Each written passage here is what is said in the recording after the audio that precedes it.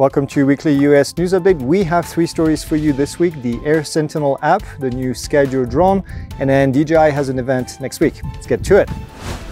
All right, before we get started, you might be wondering why we have drone news updates in the scenic version on the lake view. The reason is because I contracted something that's highly contagious, and we can't really be all in one room indoors, so we're going to be doing this outdoors this week. I'm doing okay physically, still my head is a little congested, but otherwise doing pretty good. Now, first up this week is the Air Sentinel app, who has partnered with DroneResponders to provide remote ID information to public safety. Now, if you're not familiar, the Air Sentinel app, it's an app that allows you to pick up the remote ID broadcast information, but it's been excluding the location of the pilot because, well, the people that make the Air Sentinel app believe that the location of the pilot should not be shared with the public. Only authorized people can access the pilot information via logging into the app, and they must prove that they are public safety before they are granted access to the pilot location. So the Air Sentinel app is free to download on Android, and at this time it's the one that we actually recommend based on our testing that we did for remote ID. You can take a look at the video somewhere up here.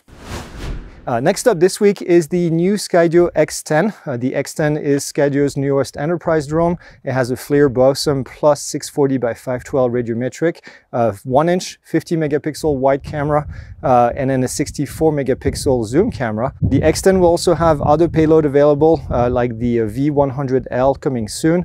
That V100L has the same wide and zoom camera available, but it's got a flashlight instead of having a thermal camera. The X10 has a 40-minute maximum flight time, 4 different payload bays, 5G optional connectivity, and then a 7.5-mile range.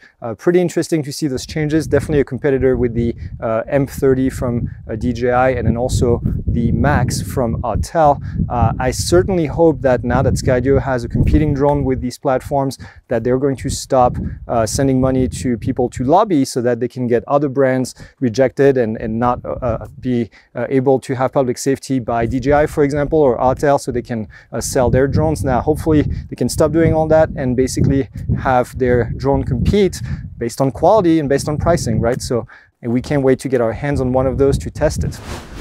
And finally, DJI has announced an event that's going to be this Monday.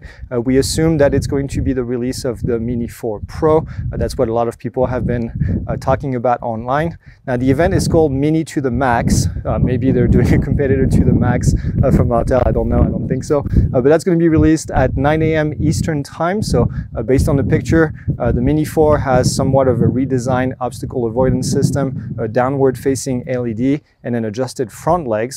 This is everything that has been leaked so far online. Now we'll see when the new drone comes out, and we'll tell you if we hear more leaks about all of that. Okay, before we go, we'll be at the Colorado Drone Show in Fort Collins, Colorado in 2 weeks. The event is free, so make sure that you attend. We'll be doing first flights for people, and then so if you've never flown a drone before, there's also a lot of presentation. There's a ton of different vendors, so make sure you come and see us. We'll have giveaways. We'll have the airplane there, hopefully, if the weather permits. And then, yeah, just a lot of cool goodies.